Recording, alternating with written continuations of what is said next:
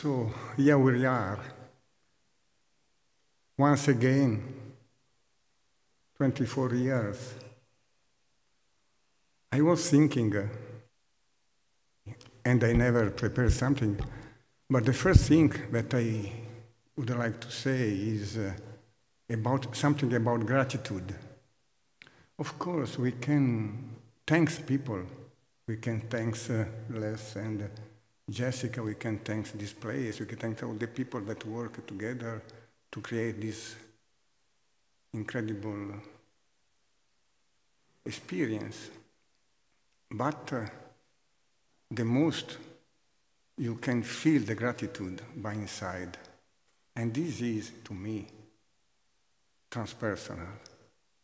And feeling the gratitude is a blessing, is a grace that only comes if we give space to the gratitude.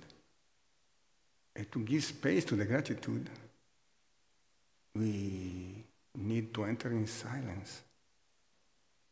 This is, to me, one of the most important gifts that transpersonal gives to us. I would like to recognize the people, the transpersonal people, that can stay in silence, enjoy the silence, and feel the silence even in the noise. Because the silence is not, okay, now I close my eyes, I meditate. Yes, also, maybe we need something like this. I am used to say that transpersonal starts 30 seconds after you close your eyes and stay in silence. But also, this silence is something that we can get in any moment, because the silence is beyond and before the words. Once, a student of mine said, the only word that deserves to be said is the one that suggests the silence. So I would like that we create this field, the field where the gratitude comes, the field where the qualities comes from inside, because this, to me, beside the presentation, beside the workshop, beside the experience, this, to me, means to create a transpersonal field. If you think, because I did this, if you think to the past conference, what do you remember the most? Are the smile, the embraces, the mood, the emotion that we exchange each other. And this is field, understanding and having the technology, the inner technology, to get the field, which is the silence, which is the void, which is the emptiness beyond the content. Then we are doing something transpersonal. So this is one of my suggestions. I would like to see that all of us have this capacity. I am used to speak about first attention and second attention. With the first attention, we speak each other, we do presentation, workshop, we drink coffee. And with the second attention, we get that space of peace, silence, gratitude, each other, and we transform ourselves, and we transform the world.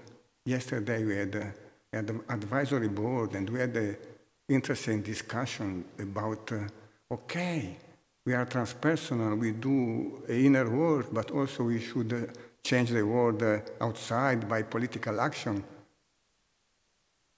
Yes, but if we create the space from gratitude, from compassion, from love, from creativity, growing and blossoming from inside, we are doing the best we can do for this world, for the Israel, for Ukraine, for Sudan, and for everywhere in the world.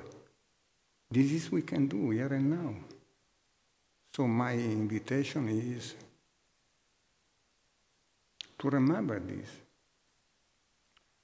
I remember the first time when I had been in a transpersonal conference was the 1992 in Asilo Mar in California. 800 people from 38 countries was something that still is impressed in my body, my cells. We are doing something incredible being together. I speak by myself. We, are not enough aware of the miracle to be together, of how many fields within fields within fields within fields are working together. The shaman would say how many spirits are here, how many soul we are making. We are making soul, as Hillman would say.